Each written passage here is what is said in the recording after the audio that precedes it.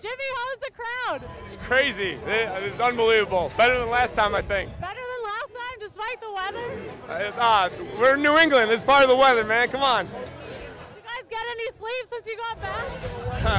That's Jacoby. Oh, man. It was like for a couple, I felt like Ferris Bueller on his day off. We already knew we had the best fans. There's not much more we could say besides that they're the best fans. Especially with your teammates, the guys that you're grinding with, did everything that you're done with. It's an amazing experience, definitely.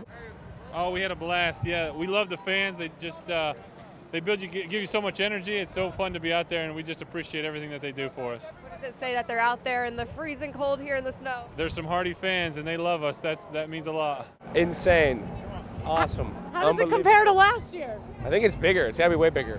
It is bigger? It's got to be bigger, right? Jacket on this year, though. No T-shirt. Were you dancing out there? I got a cold. I'm sick right now, so. It was insane. For this many people to come out in this weather, best fans ever. It's a blast.